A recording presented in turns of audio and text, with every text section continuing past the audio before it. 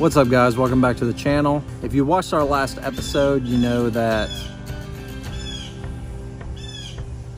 So I had to move inside because the crow won't be quiet. If you watched our last video, you know that we're pretty much done with the outside. We still have to put a window in the door. We still haven't installed our air conditioning unit, which is gonna go on the roof, and we still haven't put a solar system in the bus. If we buy the system that I'm looking at right now, we're gonna have 6 solar panels on the roof.